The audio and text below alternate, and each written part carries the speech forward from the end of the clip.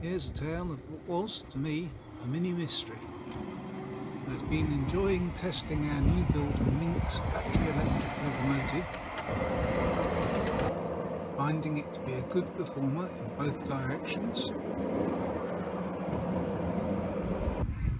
easily coping with the various crossings, points, sharp curves and gradients on our railway.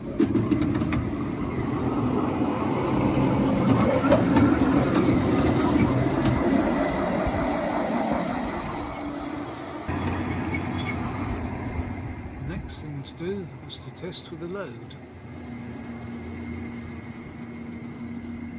All seemed to be going well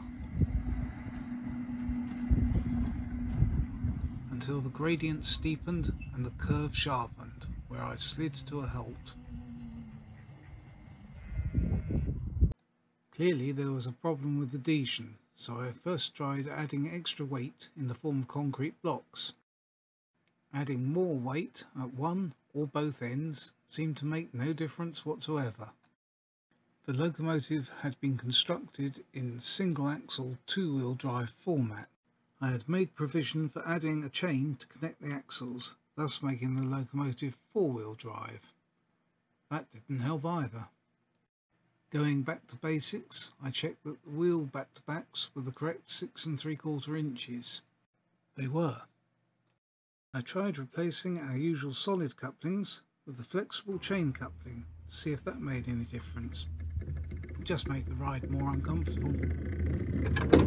None of these changes had made much difference, so because my locomotive is a variation on Colin Edmondson's Scamp locomotive design, I checked the Scamp locomotive owners Facebook group to see if anybody there had experienced similar symptoms. That's where I found the problem was axle spin, not wheel spin. The sprockets on the drive axle are held in place using taper lock bushes, so that the gearing can be easily changed.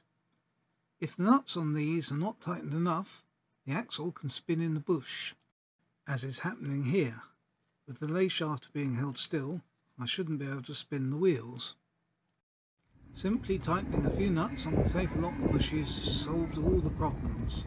The Minx could now pull a loaded train up our steepest gradient from a standing start. No extra weight was needed, and I reverted to single axle drive for simplicity.